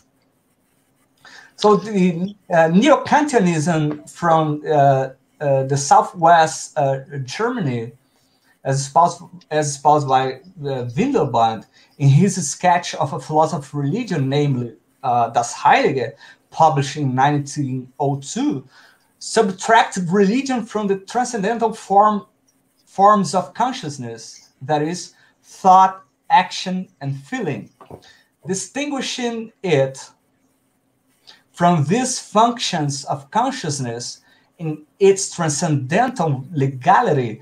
Windelband relates religion to the self-relationship of consciousness, which is, as such, transcendent. Through the antinomy between the normativity and empirical facticity, which is linked to the realization of the three faculties of consciousness, religion represents the unity of culture, that is, the sacred. For Windelband, religion is as the non-derivative perception of the unity of norm and appearance of consciousness in transcendent life. What is essential is to live beyond experience, the awareness of belonging to a world of spiritual values, not being content with what is empirically real. In turn, the Neo-Kantian Hermann Cohen from Marburg also took the tendency to attribute religion to general consciousness and no longer to a specific a priori consciousness. In his study, Der Begriff der Religion im System der Philosophie, publishing in 1915, Cohen separates religion from the three functions of consciousness in their transcendental legality and attributes them to the individual realization of cultural consciousness. For Cohen, the religious idea of God represents the unit of culture as an idea. So my question is like this whole idea of an idea of culture represented by religion, how would that be like developed within the framework of Cohen's philosophy of religion? Is it like an a priori structure? Is religion an a priori structure of reason? Or is it only an idea? And by only, I mean not only, but also an important and foundational idea for the whole culture, for the unit of the whole culture. What would be then the status of religion in his system of philosophy? And of course, there are many questions regarding your paper as well, in regards to the sacred and the saint, so to say, is to translate to English, because that does not go well with the biblical interpretation of monotheism and so on. So, but that's a different question. But my question is regarding the status of the philosophy of religion, especially of religion, in the construction of the unit or the postulated unit of culture in its totality. Thank you very much. Thank you. Your contribution is rich of themes that it's for me impossible to discuss all the points, but I will only say something about two themes. The theme of feeling in the relation between religion and philosophy, and the theme of the place of the religion of reason in the system of Cohen. So, as you say, in the religione insistente della filosofia, there is three parts, and the third part is dedicated to this argument, the relation between religion and aesthetics. I wrote the introduction to this volume of the Cohen works, and when I studied for this, I reflected on a singularity. The part on the relation between religion and logics, and the part of the relation between religion and ethics are very positive. Cohen explained how many relations there are and important relations there are between religion and logics and religion and ethics. But the third part is completely negative. Cohen dedicated this part to say what difference, what no relation there is between religion and aesthetics. Why? Why? So the history is complicated but also interesting. In this time, Cohen was very, very preoccupied and worried for the direction of Nathorp's thought, because Schleiermacher was in general a very, very stark influence in the reflection about religion. And Nathrop was very deep influenced from Schleiermacher, so that he went more and more away from Schleiermacher. Schleiermacher wrote about the infinity of the feeling of the infinity, and Nathrop write about the infinity of feeling. That is a Verstärkung of Schleiermacher, and that was very, very problematic for Cohen. And in this moment, he was more interested to signify the difference between religion and aesthetics, because there was the risk to unify them in the direction of Schleiermacher and Nathrop. In the religion of reason, the situation is changed. He has no more this stark worry in front to Nathrop, and there is many reflection about the aesthetic dimension of the religion and the feeling dimension of the religion. So this is only a part of the answer. The other thing about the place of the religion in front of the system, many opinions are said. Someone says, this is the Rosenzweig thesis, that with the religion of reason, Cohen changed his philosophy in the direction of an existential philosophy, of the Neues Denken, of other. I think Rosenzweig say from himself, on himself, and not on Cohen. Cohen didn't change his thought in the religion of reason. someone says that the religion of reason is the fourth and final part of the system. But in my opinion, that this is also wrong.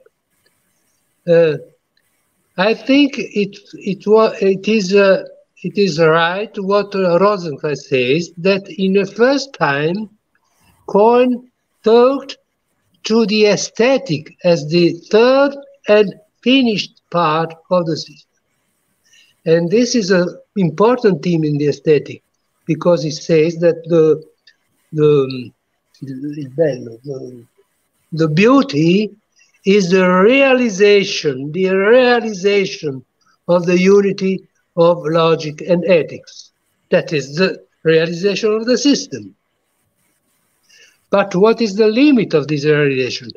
It is the realization in a figure, not in an idea. So he saw that the aesthetic cannot be the complete, the finish of the system. And he thought from the logic as the psychology, as the 40 part and complement of the system. But he didn't write this psychology. But I didn't write anywhere that religion or reason was a part of the system. Religion or reason is not a part of the system. My opinion, but this is only few words. I should make more reflection. It is not a part of the system, is another perspective on the system, is another perspective on the system. From the uniqueness of God, all the system of logic, ethics, aesthetics, psychology can be shown in another perspective. But it's another thing about, it's not a part of the system. Then you have made many other interesting reflections, but I cannot answer to. We can discuss those mainly. Thank you very much. Thank you very much, Professor Poma. Thank you very much. So I'll ask to Evandro, if you could state your question, please.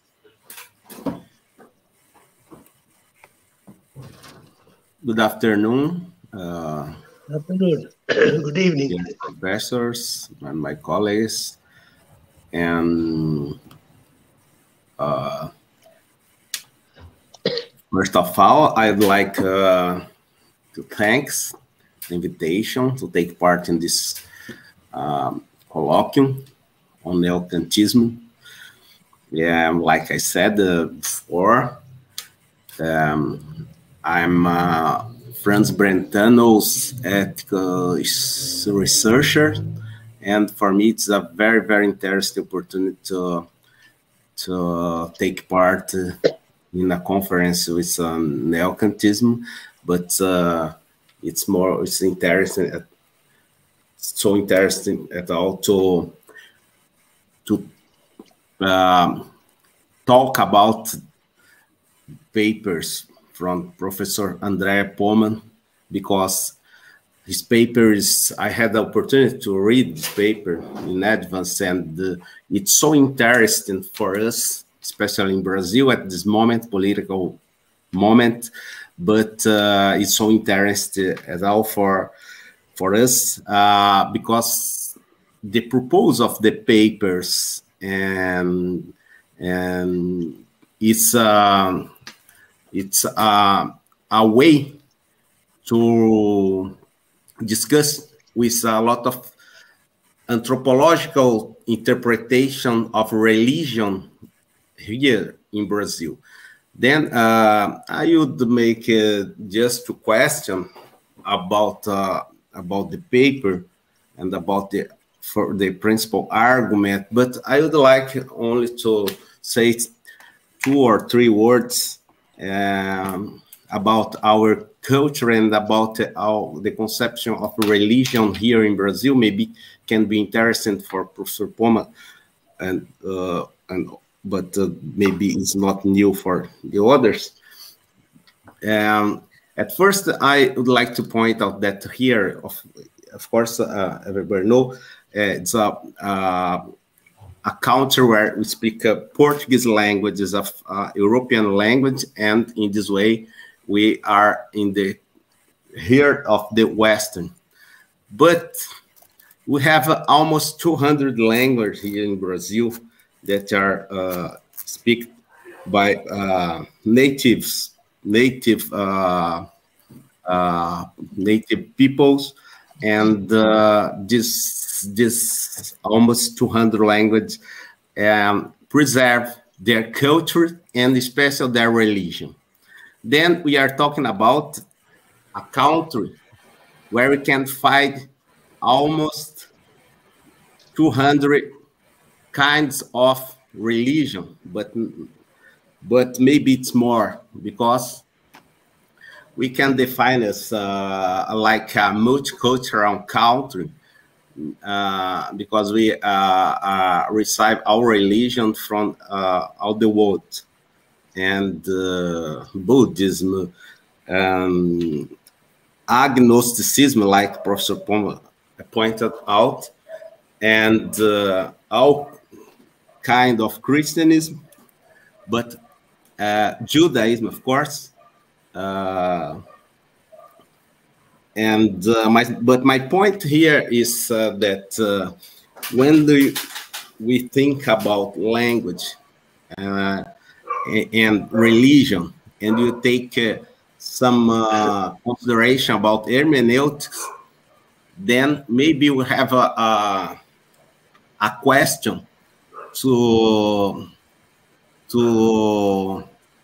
make you have a difficult to accept some solution that can be pointed out in a perspective of universalization. Maybe not, but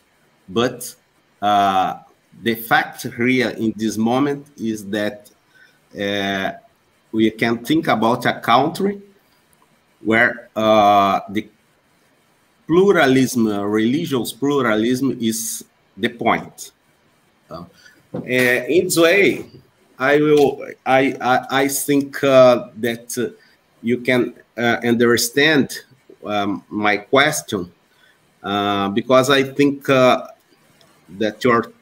your interpretation for Cohen maybe lead with this problem. And I think this is the same problem that Professor Dulcio from Mexico think about, and we think about, and you have some theoretical way of think about this problem.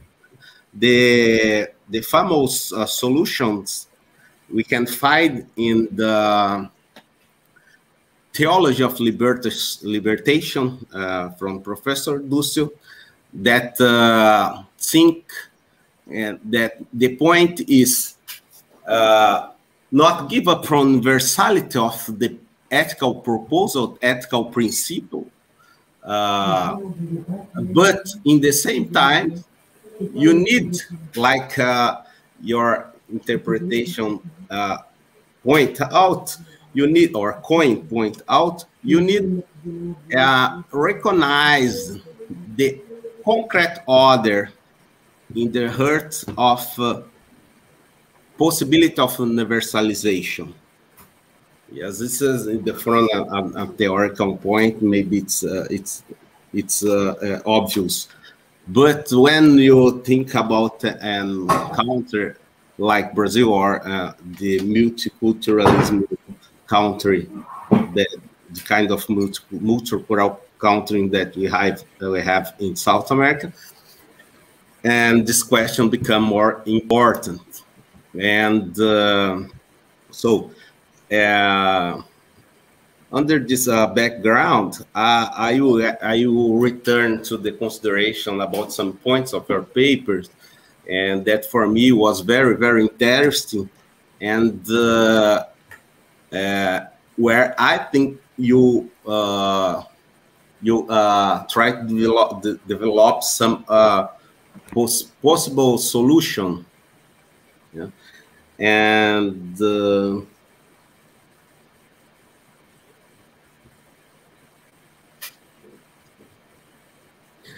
well, it's interesting for me in your paper is this this paper explicitly analyze the relation between monotheist and religion, but reanalyze the ethics theory from the universal perspective, and maybe it's possible, or we need to put or start a discussion with the colonial perspective. In this sense, I will try use two quotations from Bonhonet. Bonhonet offered in his book Hermann Cohen, Kantian Philosophy of Religion, two roads of to think about the concrete other. It's an interesting quotation. In the first quotation, Bonhonet said that one road to take compassion to others, towards the concrete others, which is complete. A moment, please. One road to take compassion towards the concrete other, which is complementary to an ethic of universal respect as its point of departure, and agrees that an attitude of compassion to recognize of other as a genuine individual presupposes and distinctive religion's conscience. And second quotation from Bonhonet, he said, the other road is inspired by Kant, wrestling with the problem of removal of moral guilt in religion, in his in Kant's famous books, Religion is with limits of reason alone, and center around the question to guide the liberation from guilt. Then the problem and the question that I'd like to point out lead me to consider the controversy surrounding the limit of Kant Enlightenment ethics, even in light of Hegel's criticism. From the point of the view of the Hegel's criticism, even if the imperative category from Kant had a formal power to impose the moral criterion, the problem was that formalization was empty and cannot, in fact, develop moral in the culture. Well, and when check the anthropology of Kant, we can find a lot of examples that we can today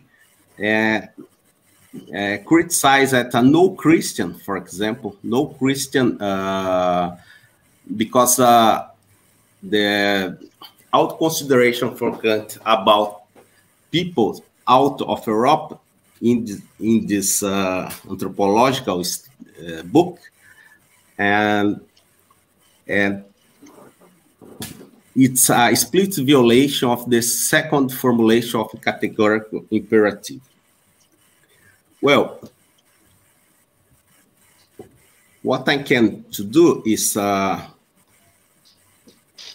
point out some perspective in Kant's philosophy to understand how possible is to go from Kant to Cohen and find in Cohen a solution, like you develop in your text, but find incoherent solution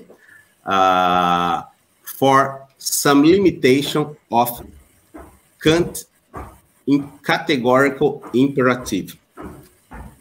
So, well, in this way, my question is that how far from Kant's ethics can Cohen messianic ethics advance by taking as its starting point compassion toward the concrete other? Or how close or how far is compassion towards the concrete other, not only for the peoples of different cultures and religion, but also for non-human beings, like animals and other beings? And this is my question. How can Cohen offer a solution for the formalism of Kantian ethics, and how this solution can offer space for the concrete others, but thinking concrete others not only like a person, but even like other beings, no human persons, like animals, for example.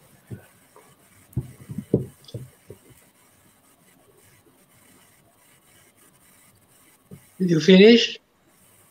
Yes. Thank you very much. You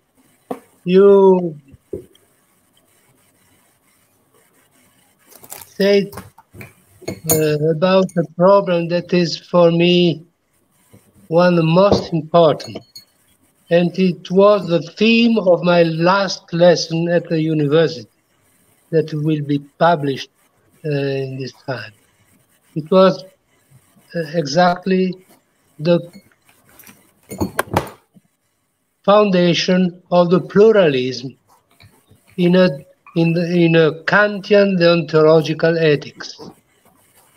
And that was my thesis, that only an absolutely rigorously deontological ethics can found a real and authentic pluralism. That the opposition, the real opposition, is not, as Mann says, between absolutism and pluralism in the ethics, where absolutism signifies also totalitarianism or imperialism, and pluralism signifies also relativism. That is false. The real opposition is between pluralism and relativism. These are the real opposites. Real relativism is the opposite of pluralism. Why? Because what characterizes the pluralism is the legitimacy of many different positions. The key word is legitimacy. In the relativism, all the positions are possible because never, no one of them are legitimate. There is no legitimate principle. So all is equal because all is not legitimate. But in pluralism, the key word is legitimacy. A pluralistic society or culture is a society or culture that recognizes that many different positions are legitimate, And for this, we need a principle of legitimation. And this principle of legitimation must be an absolute principle, but not a dogmatic and totalitarian principle. An absolute principle, not dogmatic, not totalitarian, signifies a formal principle. A formal principle, as Kant said. The categorical imperative is not the ethic of Kant. It's the foundation of the ethic of Kant. That's different. That's different. Without this absolute formal foundation, we cannot legitimize the different positions. But you must be convinced that we must think not in the thought of identity. Absolute is not identical. Absolute is not imperialistic identical. We must think in the thought of the differences, where the principle, the original principle, is not the identity, but the differences. In this way of thinking, a formal, an absolute formal principle is necessary to legitimate the different positions in a pluralistic society and culture. And this is my opinion. This is the authentic pluralism, that is the opposite of relativism. And what is the discrimination between a legitimate and illegitimate position? Humanness, humanität, the humanness. Humanness is not a virtue, is not an ethical category. Human can be also something moral bad, but it's human. We say also in popular scene, we say that's human. And we say for other things, this anti-human, this anti-human. Human, that's right, Cohen. Humanness, humanität, is the relation with the other before any judgment. Before any judgment. So humanness is not an ethical category. It's an absolute idea that opens the space for the possibility of pluralistic ethics and give them the direction. Many different ethic ways to live and to be are possible and legitimate, but they must be in the limits of the humanness. The anti-humanness, they are not legitimate. This is the idea of the pluralism, in my opinion. And that's the opposite of relativism. That's a very interesting for me, a very deep. Thank you that you introduced it. Well, thank you very much, Professor. Just one more question. In this way, in this concept of humanity that is open, can we think about it's possible to converge a lot of culture where the base is the opposite, the base is the sacred and profane, because we can integrate communities that are using that are based in religion, mythical religion, but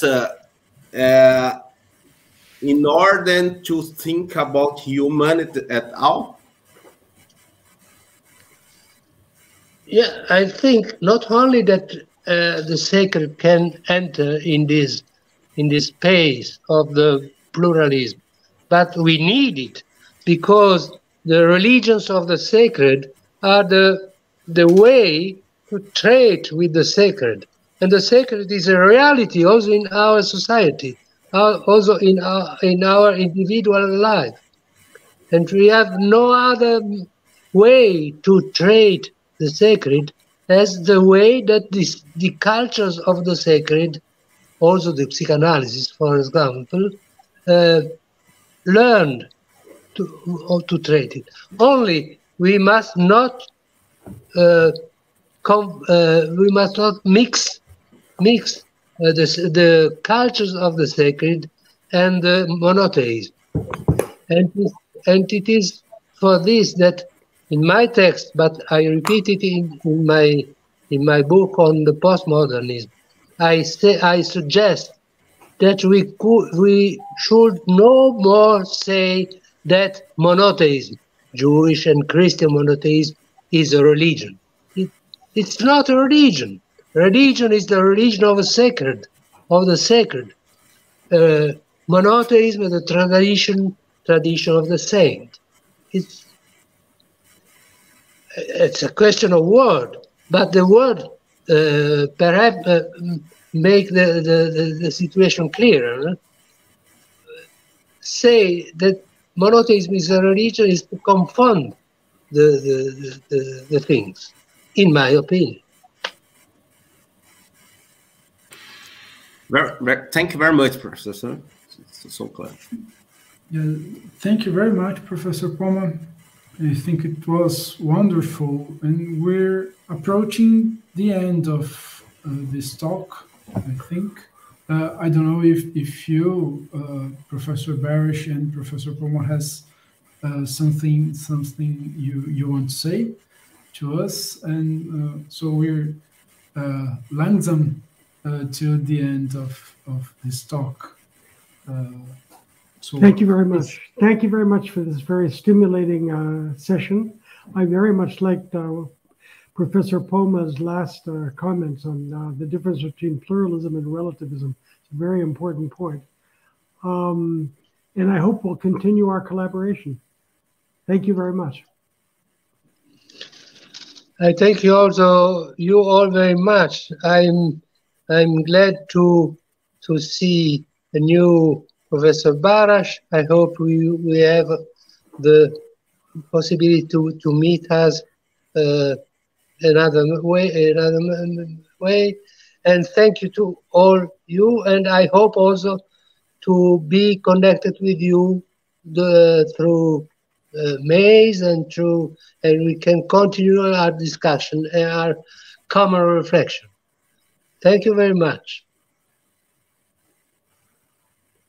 Bye-bye. So I have just a few words of thank you for you guys. So there's no doubt that this afternoon was very, very fruitful, I think. The exchange and learning with Professor Barash and Poma was excellent for us. So therefore, I would like to thank you in public for your contribution in our volume and to your contribution in our colloquium. And as Professor Barash said and Professor Poma, I hope sincerely that we continue to share and work together. So thank you very much. For us, it was a pleasure. Thank you. Bye. Bye-bye.